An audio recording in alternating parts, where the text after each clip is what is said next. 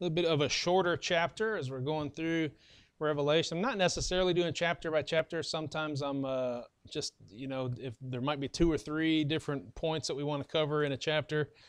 But we're at 15 now, and it's really kind of a short chapter anyway. The main thing I want to focus on is verse 3, where it says, "And they sing the song of Moses, the servant of God, and the song of the Lamb, saying, Great and marvelous are thy works, Lord God Almighty.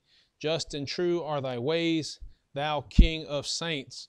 And so I want to talk about the song of Moses and the song of the Lamb. And just an interesting thought. You may have noticed it before and thought about it, but the life of Moses is a little bit of a type or a picture of Christ. There's a lot of characters in the Bible that you can see that, and it seems pretty, like something that we're supposed to recognize as you're reading through the Bible. And you notice, I just want to point that out for introduction, just point out some of the ways in which these are different. And let me, not just that, but as we're supposed to follow Christ, and as we recognize that when we follow Christ, things are going to happen to us as Christians that happen to Christ. That's what he said, right? For instance, you'll be persecuted just like I was persecuted and all. Well, if Moses is a type of Christ, then what we can see is that Moses' life also pictures the life of a Christian as well, okay? And so here's some interesting thoughts. Number one, the enemy was after both of them from the time they were born. Okay, look at Exodus 1. We'll jump back and forth. I mean, not 1 verse, it's 1. We'll jump back and forth between Exodus and Revelation here.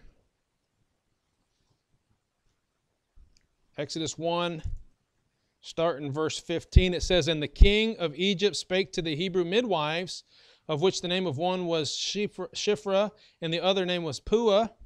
And he said, When ye do the office of the midwives to the Hebrew women, and see them upon the stools, if it be a son, then ye shall kill him, but if it be a daughter, then she shall live." And of course, the story goes, the midwives feared God, and they wouldn't do that. Praise the Lord. And then whenever we get to chapter 2, verse 1, it says, "And there went a man of the house of Levi, and took to wife a daughter of Levi, and the woman conceived and bare a son. And when she saw him that he was a goodly child, she hid him 3 months. And when she could no longer hide him, she took for him an ark of bulrushes, and daubed it with slime and with pitch, and put the child therein, and she laid it in the flags by the river, by the river's brink." So you see this idea that right from his birth, he was in a situation where they're seeking his death. Well, doesn't that sound a lot like Jesus? Okay, so let's look at actually Matthew chapter 4. No, Matthew chapter 2, sorry.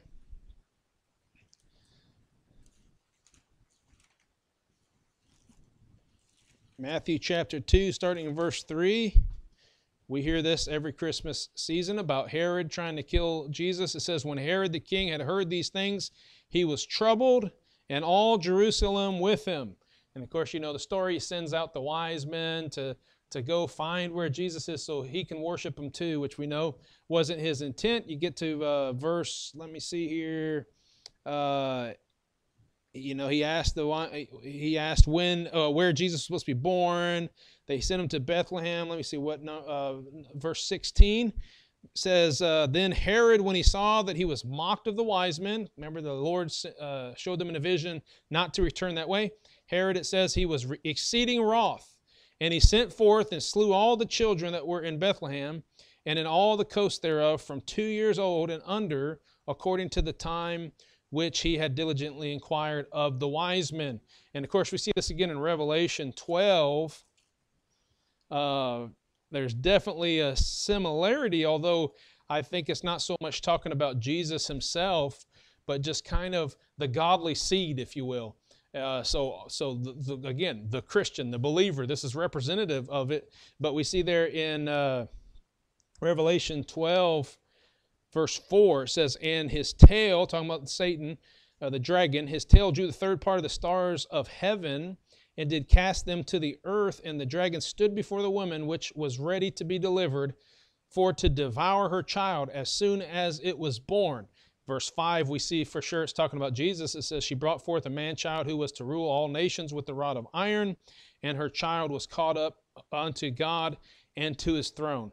So we see that the enemy was after Jesus from the very beginning, after Moses from the very beginning. And the enemy, guess what, is after the believer. It's from the time you are saved. You better expect that Satan is going to be seeking to devour you. He's going to be an accuser of the brethren. He's going to try to destroy you, turn you against people, get you to fail, get you to quit on following Jesus. And this is the life of the believer. Okay, now after we see this time of their life where they end up being spared from this and all, then we see also in their life there was a time of temptation. Okay, Matthew 4:1, of course, all the Gospels. I don't think John explains it very well, but Matthew chapter 4, we see the temptation of Jesus. Then was Jesus led up of the Spirit into the wilderness to be tempted of the devil. And when he had fasted 40 days and 40 nights, he was afterward hungered. And you know the story about how he begins to be tempted there by Satan. Well, if you look over at Hebrews 11,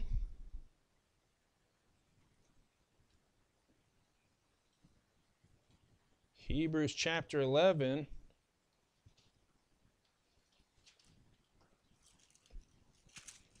we know that at some point, although Exodus doesn't specifically spell out when that time was, but at some point, Moses had to make a decision. Was he going to follow the Lord, or was he going to stick with his upbringing there in Egypt?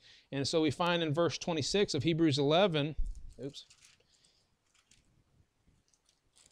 26 says, or let's start with 24. By faith Moses, when he was come to years, refused to be called the son of Pharaoh's daughter, choosing rather to suffer affliction with the people of God than to enjoy the pleasures of sin for a season, esteeming the reproach of Christ greater riches than the treasures in Egypt, for he had respect unto the recompense of the reward. You compare that with Jesus' temptation, and you see kind of the same thing. He's tempted with all these things, and Jesus had to say, look, turning that into bread, that's just going to satisfy me for a moment, but far greater. Of course, I don't think he was ever actually possibly going to do those things, but he felt the temptation of it, and he had to go through that. But not only did Moses go through that, not only did Jesus go through that, guess what happens to every believer? And I think there's something significant about this, I really do, is that you notice it was right after Jesus' baptism that he's led away into the wilderness. And I always tell people this after I baptize them. Hopefully it would be nice if we could baptize people right after they get saved, right? But sometimes that doesn't happen. And I'm telling you, I've seen people where after they get saved, doesn't seem like a big deal. Everything in their life seems fine. But the moment they get baptized, I don't know what it is, but it's like they have this moment of testing. Families attacking them, they start having doubts. Things go wrong in their life. And I've seen a lot of people right after their baptism, they just quit coming to church, quit trying to serve the Lord. It's unfortunate because you kind of need that testing time. You kind of need that to take that first step and to get out there and learn, I just started a new job, and last night for the first time he worked the night shift all by himself, and he's just kind of like didn't have any sleep, and then he came back and went to church, and I'm telling him, hey, I know you're tired. I know you're going to want to quit. I know this is going to be rough. I'm not saying he said he was going to quit, but I just know human nature. You're going to have a time of tempting and testing, but you're going to have to endure that. You have to go through all those so that you can get better and you can learn what to do, and eventually, your job will be a breeze. Christian life will never be a breeze, but Christian life you have to go through that trial and that testing so you can build your faith and get stronger. And this is something that we see from the life of Moses and the life of Jesus. Okay, we see that they both had a special calling to fulfill at the right time. Moses in Exodus 3, you don't have to turn there, but he sees the burning bush, and he's given a job. Hey, you're going to go stand before Pharaoh, and you're going to deliver my people. And he goes, and he kind of makes his ministry public, if you will, just like Jesus eventually makes his ministry public, and he goes forth, or John the Baptist says, behold, the Lamb of God which taketh away the sins of the world. Interestingly, at first, if you compare those two stories, at first, the people believe Moses. right? He goes and he tells them all that God had said. They see some signs and some miracles, and it says that they believe. But it's not very long before the people all of a sudden reject Moses, don't they? And the same thing was with Jesus. Let's see. Let's go to Exodus. Let's see here. Well, let's go to actually John chapter 1. John chapter 1. I didn't write down where it says that they believed Moses, but then we do know, obviously, there's murmuring, and there's a time where the people, are mad at him because their labor now intensified because they said, hey, you guys do this because, you're idle. And then he gives them more work. They have to go. So they turn to Moses and they say, look, you're against us. You cause us to be a stinking savor in the nose of Pharaoh, or however he says it. And so what he's saying is that, they basically were turning on Moses. And we see all that. The Hebrew children that constantly murmuring, complaining, blaming Moses and all that. But look at John chapter 1.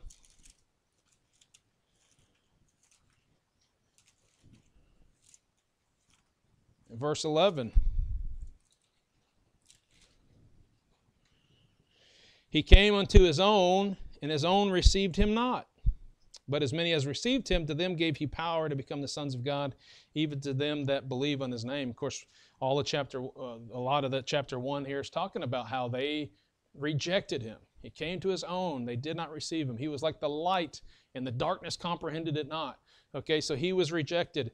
And guess what happens? Christians live the Christian life, trying to serve the Lord. People aren't going to want you around. You're going to be rejected. Oftentimes rejected by own family sometimes, or rejected by people at your job or whatever. This is kind of just the life, the Christian life that we can expect to live. That sounds a little depressing, but the news gets better, okay?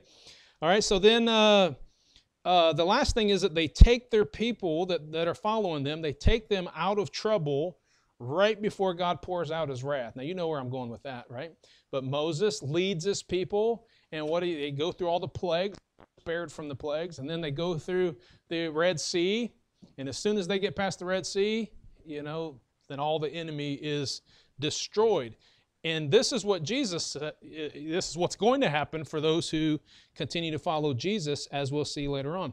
But back in Revelation 15, we see that they sing a song of Moses, the servant of God, and the song of the Lamb, saying, great and marvelous are thy works, Lord God Almighty, just and true are thy ways, thou King of saints.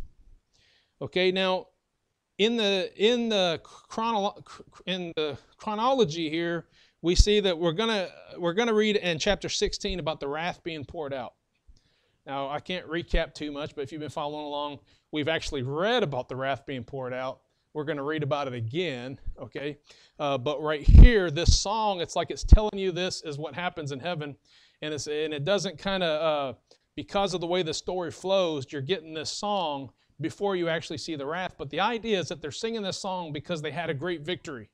All right, and it's normal and right. We see that the people would cheer and celebrate and sing songs after they win a victory. And the songs that they're singing here, remember, this is in heaven. Now, when in Revelation 4, when John first sees into heaven, he's seeing a lot of singing going on. He's seeing, holy, holy, holy, Lord God Almighty. The angels are singing. He's seeing the 24 elders and the beast, and everybody's singing praises to the Lord. By the way, I think there's a lot of singing in heaven.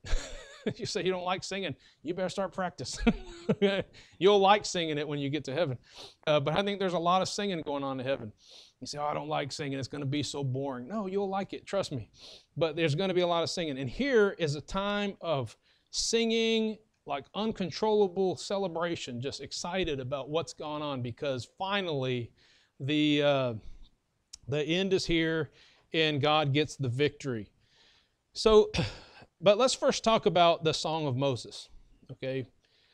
The Song of Moses. Now, I'm going to give you a couple, just real quickly. Here are a couple things that people have submitted as possibilities for the Song of Moses. Deuteronomy 31.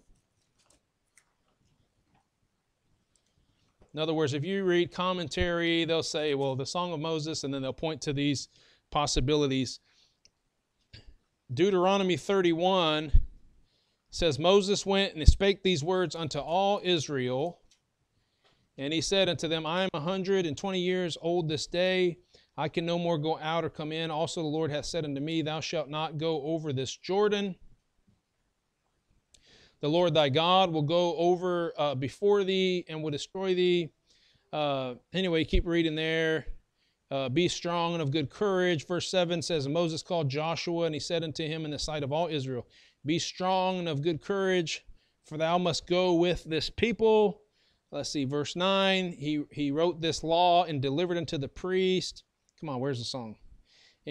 And so somewhere in here they say that this is a possibility for one of the songs that he said. Here it is, verse 22. Moses therefore wrote this song the same day, and he taught it to the children of Israel. And he gave Joshua the son of Nun a charge and said, Be strong and of the Lord and of good courage, for thou shalt bring the children of Israel into the land which I swear unto thee, and I will be with thee. And so all that he had read here in the last portion of Scripture, is all what he's saying is a song, okay? I'm not sure where that actually starts. Now, verse 19, Now therefore write ye this song, and teach it to the children of Israel, and put it in their mouths, that this song may be a witness for me against the children of Israel. And so anyway, this is saying, hey, maybe this is the song that Moses was talking about. I got I'll get off on there, but look at Psalm 90. Here's another possibility. Obviously, I don't believe these are the songs that it's talking about, but there are a lot of songs, in other words, that Moses sang, and then the book of Psalms, it makes sense. Hey, we're supposed to sing psalms, right? Psalms, hymns, spiritual songs. And so in the book of Psalms, we actually have a song that was written by Moses. And so some say, there you go, you're singing the song that Moses wrote. So you got Psalm 90. It says, a prayer of Moses, the man of God, but we know it was also a song, okay? That's why it's put into this section. Lord, thou hast been our dwelling place in all generations. Before the mountains were brought forth, or ever thou hast formed the earth and the world, even from everlasting to everlasting, thou art God. Thou turnest man to destruction, and sayest, Return ye, children of men. For 1,000 years in thy sight are but as yesterday when it is past, and as a watch in the night. Thou carriest them away as with the flood. They are as asleep. In the morning they are like grass which groweth up. In the morning it flourisheth and groweth up. In the evening it is cut down and withereth. For we are consumed by thy anger, and by thy wrath are we troubled. Thou hast set our iniquity before thee, our secret sins in the light of thy countenance. For all our days are passed away in thy wrath. We spend our years as a tale that is told. The days of our years are 80 years and 10, and if by reason of strength they be 80 years, yet is their strength labor and sorrow, for it is soon cut off, and we fly away. And you're reading this and you're thinking, hey, this is a good song to sing in heaven, right? We're in heaven, so we're singing about how good God is and how, we lived our life and all this kind of stuff. But in the context and as you read along, we see that this song is clearly something that's sung as the song of victory. And so I believe that the only possibility here is Exodus 15. Of all the Moses' songs, you could say, that are in the Bible, Exodus 15 is right after they come out of the Red Sea and Egypt is destroyed. And then it says, Then sang Moses and the children of Israel this song unto the Lord, and spake, saying, I will sing unto the Lord, for he hath triumphed gloriously. The horse and his rider hath he thrown into the sea. The Lord is my strength and song, and he has become my salvation. He is my God, and I will prepare him an habitation, my father's God, and I will exalt him. The Lord is a man of war. The Lord is his name. Pharaoh's chariots and his host hath he cast into the sea. His chosen captains also are drowned in the Red Sea. The depths have covered them. They sank into the bottom as a stone. Thy right hand, O Lord, is become glorious in power. Thy right hand, O Lord, hath dashed in pieces the enemy. And in the greatness of thine excellency, thou hast overthrown them that rose up against thee. Thou sendest forth thy wrath, which consumed them as stubble. I mean, this sounds like we've been reading in Revelation, and we see the wrath of God when it was poured out. And doesn't that sound very similar to what he does in Revelation? I'll show you the similarities here in a minute. And with the blast of thy nostrils, the waters were gathered together. The floods stood upright as an heap, and the depths were congealed in the heart of the sea. We're at verse 9. The enemy said, I will pursue, I will overtake, I will divide the spoil, my lust shall be satisfied upon them, I will draw my sword, my hand shall destroy them. Thou didst blow with thy wind, the sea covered them, they sank as lead in the mighty waters. I love all the descriptions he's given. Who is like thee, unto thee, O Lord, among the gods? Who is like thee, glorious in holiness, fearful in praises, doing wonders? Thou stretchest out thy right hand, the earth swallowed them.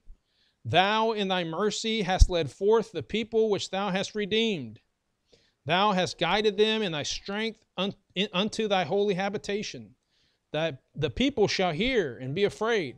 Sorrow shall take hold on the inhabitants of Palestina. Then the dukes of Edom shall be amazed. The mighty men of Moab trembling shall take hold upon them. All the inhabitants of Canaan shall melt away. Fear and dread shall fall upon them by the greatness of thine arm. They shall be as still as a stone till thy people pass over, O Lord, till the people pass over which thou hast purchased. I'll stop right there. But you see, this is a great song that was sung. And I don't know how it sounded. I wish I did. I wish there was a recording so we could hear how all the psalms were to be sung, and all the. I probably would learn Hebrew then if I actually had a recording and could tell what they were saying, and we could actually hear those, what it would sound like, how interesting it would be. We don't know what it sounded like, but here's what we do know: after all this was sung, look at verse 20. And Miriam the prophetess, the sister of Aaron, took a timbrel in her hand, and all the women went out after her with timbrels and with dances. You know what timbrels are? They're like little, what are those things called? I always forget. The tambourines. Yeah, kind of like tambourines, but they're small tambourines, I think, or cymbals, maybe? Are they more like cymbals? Something that they would sing with, and they would dance around, and they would have that on their hands, to little bells or something. I'm hearing all kind of different messages. Musical instrument, okay? And they would, and so she's leading all the ladies, and she's the prophetess here, and she's singing this song, backing up Moses, kind of like a chorus, you know what I mean? Or an interlude that's being sung there. And it's a time of rejoicing. Why? Because the enemies have been, avenged. Now, here's interesting. This morning I was in Luke 18. Let's go there real quick. In Iola, and we were talking about praying for your adversaries. Okay? Luke 18. And for the first part, let me just read this to you. I won't re-preach the whole message, but I'll just give it in a nutshell. I'll read the first part. This is a parable. This is where we are in Luke.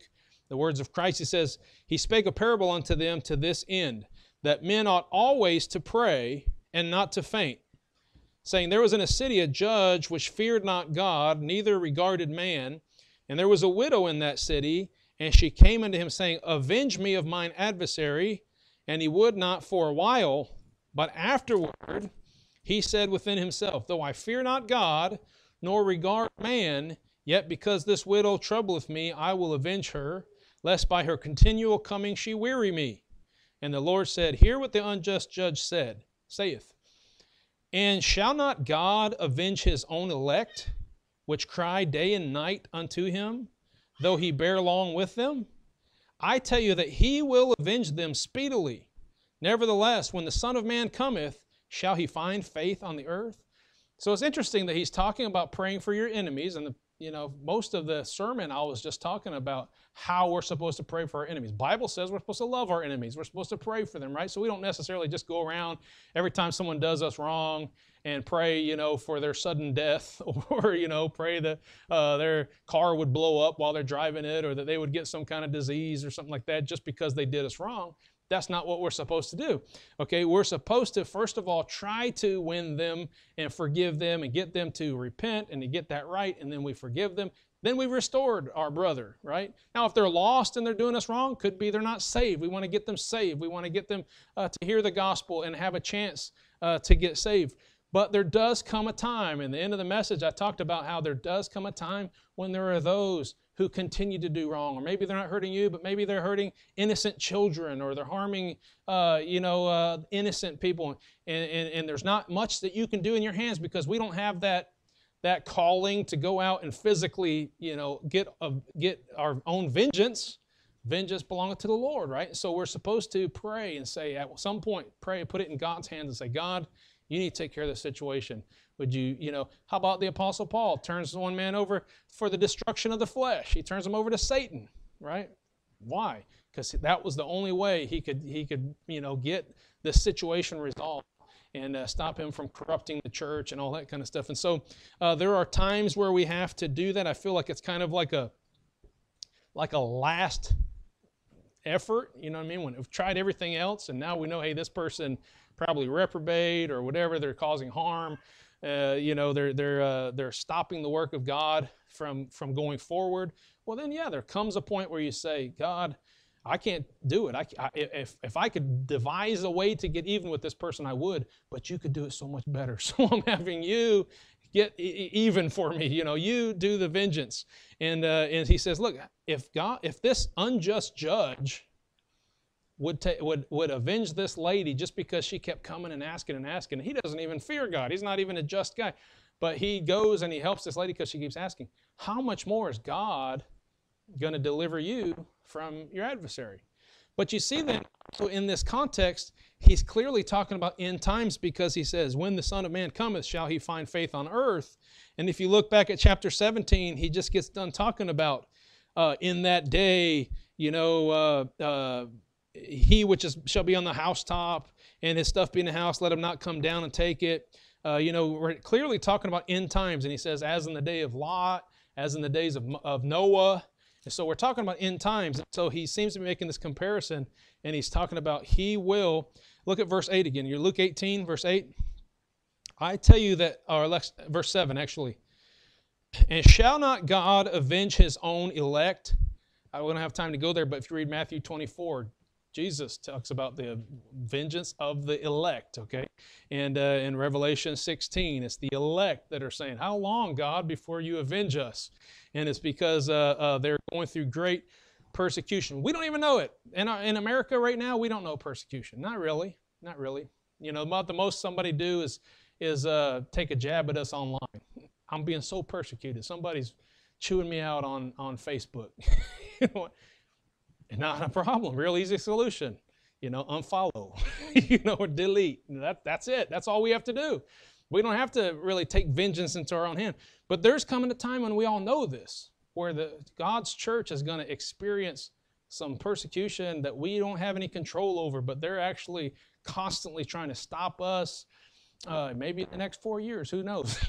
Stop us from preaching the gospel, trying to stop us from preaching against homosexuality, or stop us from, just whatever. We can see the signs. We can see things coming.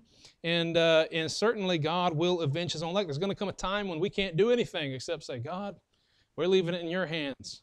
But look what it says. Next it says, and shall not God avenge his own elect, which cry day and night unto him, though he bear long with them? It's like this judge that keeps waiting and waiting and waiting and waiting.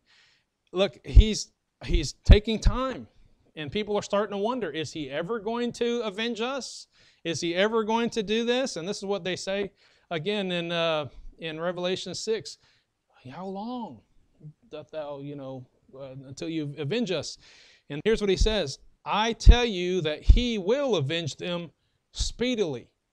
Now that doesn't mean, hey, as soon as you ask him to avenge you, he's going to do it in a hurry. No, because he just said, though he bear long. It could be a long time before he ever answers, but rest assured, when he does answer, he's answering speedily. It's coming, just like in the days of Lot. As soon as they came out, boom, fire came down, destroyed Sodom and Gomorrah. Just like in the days of Noah. As soon as they got that ark, rain started coming down and destroyed the unjust. And so we can see a good application there. And so the song then of Moses is about, hey, we've been delivered. Here's people that have been slaves, for 40 years. Here's people who, they've been chased down, and they're going to kill them, and they're just trying to follow the Lord, but they just think, hey, remember they're even telling Moses, you just brought us here to die? No, I actually am rescuing you. God's getting you out of here. But then the time comes where they get the victory, and so then they're dancing and singing along and everything. Okay, so then what about the Song of the Lamb? Well, we're in Revelation, so we've already been reading about the trials that we have there. We don't know that song. We don't have, and I don't know if the Song of Moses is if we're going to be in heaven singing that exact song of Moses, I don't know. But we certainly don't know what the Song of the Lamb is, because it has not yet been sung, other than that little portion that they give us there in the text, where he says, great and marvelous are thy works, Lord God Almighty. Just and true are thy ways, thou King of saints. Who shall not fear thee, O Lord, and glorify thy name? For thou only art holy. For all nations shall come and worship before thee, for thy judgments are made manifest. Now, I don't know if that's the entire song, what it sounds like. I suspect there'll be other songs, but here's what I just think whenever I read that about the songs in heaven, and I think, we'll be there. After the resurrection, we're there, experiencing all this, and we see the 24 elders, and we see the beasts, and we see the multitudes of people, and we join in with them, and we're singing the songs. And I think, man, can you imagine? I love the sound of a big choir, right?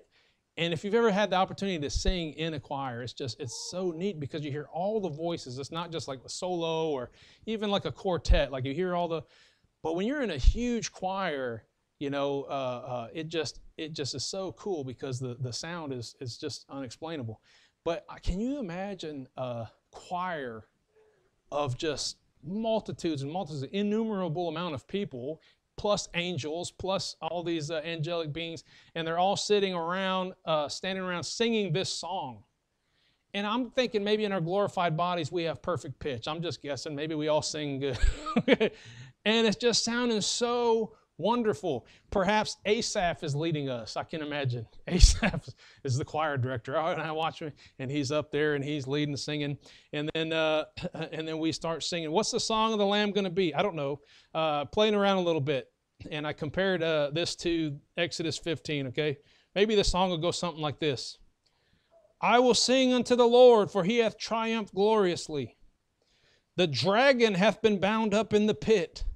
His beast and his false prophet are drowned in the lake of fire. We're all jumping around at that point. Miriam, leads all the ladies in the tambourines, and they're dancing around, and they, or what is it called? Not tambourines, help me out. Timbrels and dance, and she's dancing around, and they're all, whatever sounds like. I always think about Prince of Egypt. When they're all, if you haven't watched it, I'm not recommending. I like the soundtrack. And so all the ladies are dancing, lie, lie, lie, lie, lie, lie, and they're just dancing around, and they're spinning, and I'm like, oh man, what a glorious time. We're standing there. There's a little interlude where there's instruments and music, and then he goes on and he says, he poured out the noisome and grievous sore upon them that receive the mark. With heat he scorched them who blaspheme the Lord. I'm just making this up, but I'm saying, you see how the song would be like Moses saying, how glorious God is he. I mean, he's talking about in Exodus 15, he's talking about, they were dashed to pieces with the rocks. Well, think about what we would be witnessing, when the wrath of God's poured out, He's breaking their necks with giant hailstones. I mean, we're watching all this, and you think, well, how could you glory in that? Well, look, everything God does is righteous. And when we are in our glorified bodies, you say, well, yeah, but we're all wicked. But we won't be then. And when we're in our glorified bodies and we think of the wickedness that's been done on the earth, and the fact that people have rejected Christ, and the fact that they blaspheme His name. Now you can look at those in when God's wrath is poured out, and continuously it keeps saying that they just repented not. and they continued to blaspheme his name. And they had received the mark and bowed down and worshiped the beast. And I don't know everything that goes on to lead people to that point. You know, we've talked about it a little bit. But we will see it as God's ultimate righteousness being poured out. And it's hard to even think about that right now for most people, right? But if you've ever had somebody do you wrong enough, let's say, you know, what if somebody had killed your child or raped and molested your child and you witnessed their execution? Now, our society is so messed up now, they'd be like, no, you should never rejoice in that. Hey, look, that's why they used to watch. I think they still do. If they execute somebody, the family can come and watch that person be executed, right? It brings some kind of closure and some kind of satisfaction to know that evil person is gone. Now, I'm not rejoicing that anybody goes to hell, all right? But in that day, in our perfect body, when we realize, hey, there's no unrighteousness in heaven. We are washed in the blood of the Lamb. We are no longer unrighteous, but we're watching the wickedness of this world be executed and be punished and then ultimately be thrown into the lake of fire.